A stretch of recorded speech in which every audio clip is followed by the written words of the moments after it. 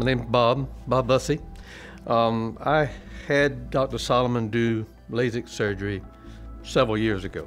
Last year, really, everything was getting very cloudy. So, of course, immediately I thought, and it was verified, it was cataracts. I had started trying not to drive at night as much as possible.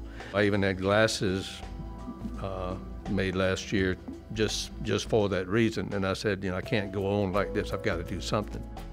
I would highly recommend Dr. Solomon and have done so. Why did I choose him for the cataract surgery? Well, two reasons.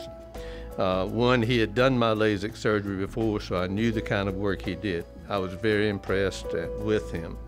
And the second is I live down the street. I could walk here. The procedure itself was just a lot easier this time than the LASIK surgery. I felt no pressure, no pain, and I'm very pleased. After the surgery, I was shocked. I mean, this morning, it was 2020. I mean, all of a sudden things were brighter, and we just finished checking, and it was 2020.